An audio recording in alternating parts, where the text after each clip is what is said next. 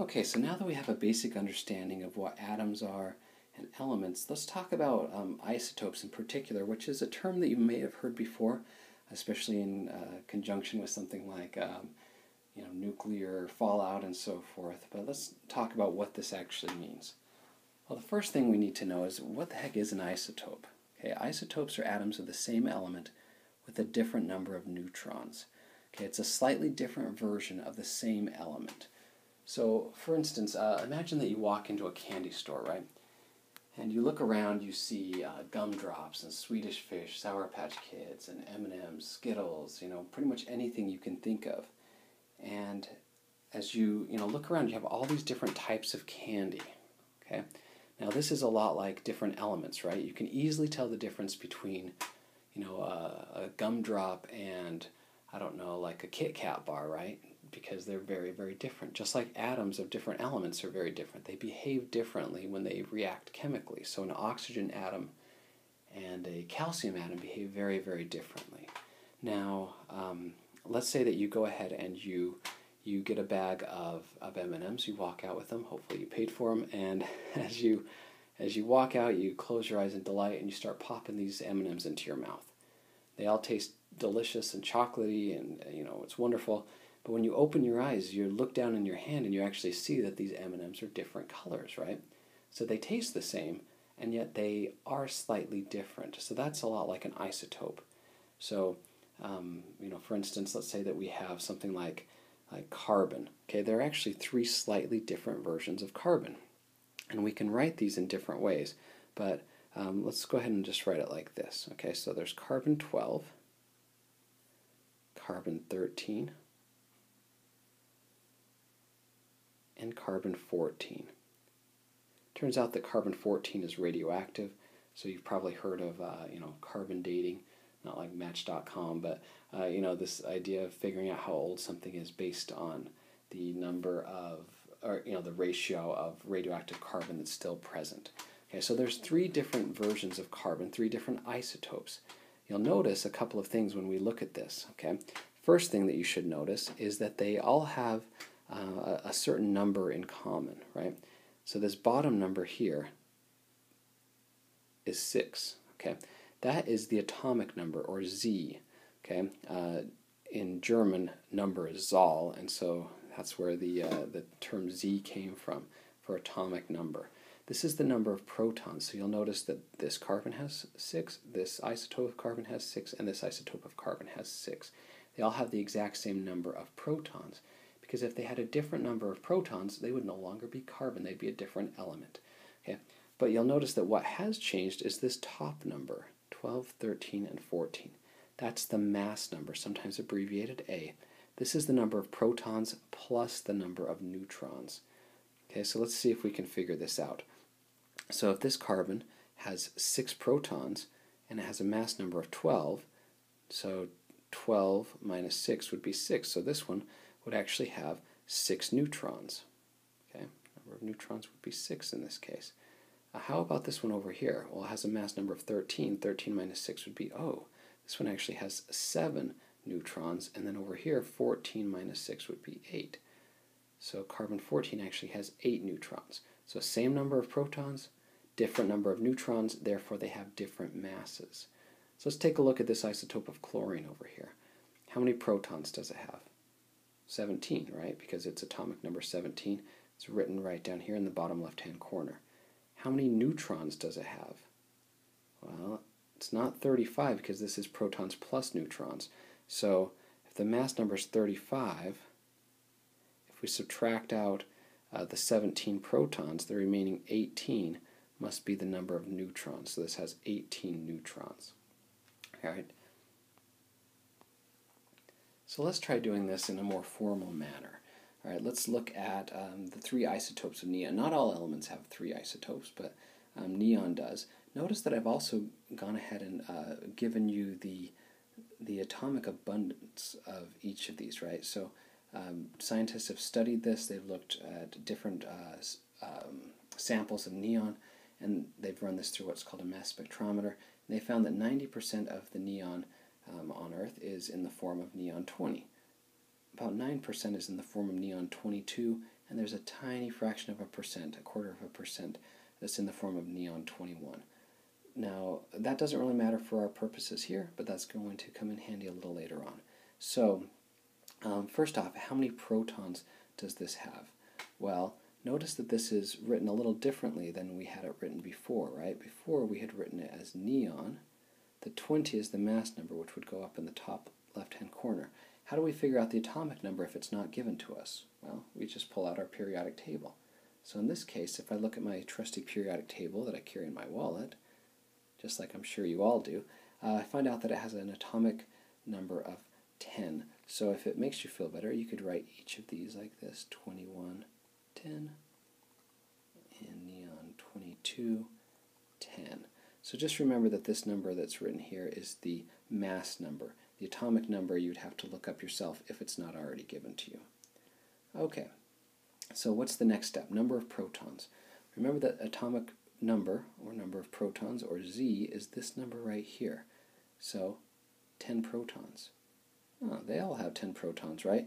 Because they're all neon. If they had a different number of protons, they would be a different element. Now, what about the number of neutrons? This can vary because they are different isotopes. So in this case, notice that we have a mass number of 20. 10 of those are neon. Sorry, I messed up there. Okay, so 20, mass number of 20, 10 of those are protons, which means the remaining 10 are neutrons. All right, how about over here? 21 minus 10 would be 11, so we have 11 neutrons. 22 minus 10 would be 12 neutrons. Now, what about the number of electrons? Well, notice that all of these are neutral. Okay, if they weren't neutral, they would have a charge in the top right-hand corner, a plus or minus charge, but they're all neutral, which means that they must have equal number of protons and electrons to be electrically neutral, because remember that protons are +1, electrons are -1. So 10 protons means 10 electrons. 10 protons means 10 electrons. 10 protons means 10 electrons. All right, not so bad. Okay, so now that we've been able to figure out the number of protons, neutrons, and electrons in an isotope, let's go ahead and look at something that's known as the atomic weight. All right, so what is atomic weight? Well, it's actually a weighted average of the masses of the naturally occurring isotopes of an element. So if you look at your periodic table, we've got carbon here, and remember that this number up here at the top is the atomic number, Z, right? So that's the number of protons. This down here, this 12.01, that is the atomic weight, or the atomic mass. And notice that it's kind of a weird number, 12.01. Well, why isn't it just a perfect even 12 or 13 or 14?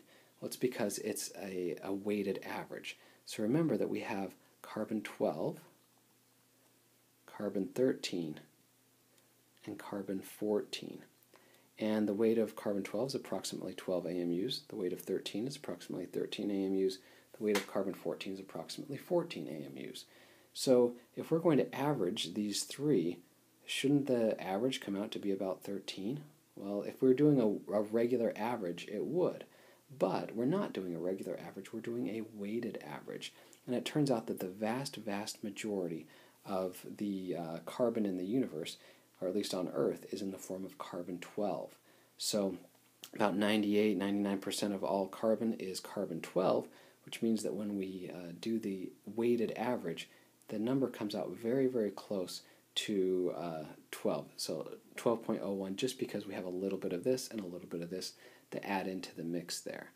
All right, so let me give you an example of this and see if it helps a little bit. All right, so what if I asked you how many leaves are on the typical clover? All right, so you walk out in your yard and you see a nice little clover, and it looks something like this, right? That's a horrible drawing, but it typically has 3 leaves, right? All right, but have you ever seen a 4-leaf clover? Okay, every now and then you can find one. I found one a while back, and when I walked back to my mailbox, I found a check for $300 sitting in the mailbox, which means that they're obviously very lucky because they have 4 leaves, right? Or it could just be I was waiting for a check. But anyway, there are actually scientists that study the frequency of the occurrence of 4-leaf clovers. You thought your job was boring, right? It turns out that if you have like a square meter of just a big patch of clover, that you'd actually have about 2 4-leaf clovers on average. So they're, they're not common, but they're not insanely rare either. Now, have you ever seen a 5-leaf clover? Okay, I have, just once in my life. When I was about 10 years old, I was, about to climb into the car. I looked down at my feet, and lo and behold, a 5-leaf clover. And I turned to my dad and I said, "Hey, Dad, if a 4-leaf clover gives you good luck, and what does a 5-leaf clover give you?" And he said, "Cancer." And so I dropped it, ran away because I didn't want to get cancer, and I wish I had kept it.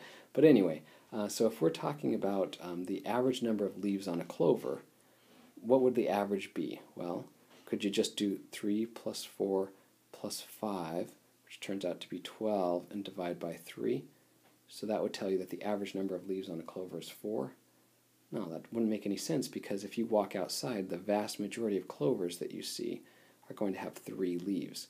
And so the average should be approximately 3, but maybe 3.01 or something like that, to take into account that there are a few genetic X-men out there of 4-leaf clovers and 5-leaf clovers. So we can actually calculate this when we are talking about an actual atom, because we'll have some numbers that we can work with. Okay, so if we want to determine the weighted average of this atomic weight, we're going to do a couple steps.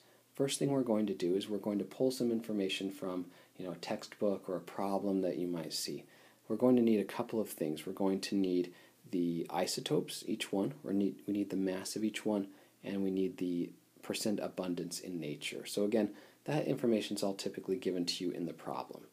Now the next thing we're going to do is the abundances will typically be in percentages, right? But we don't want percentages. We actually want decimals. So if 90% of an element is in the form of a certain isotope, well, we want to go ahead and divide that by 100.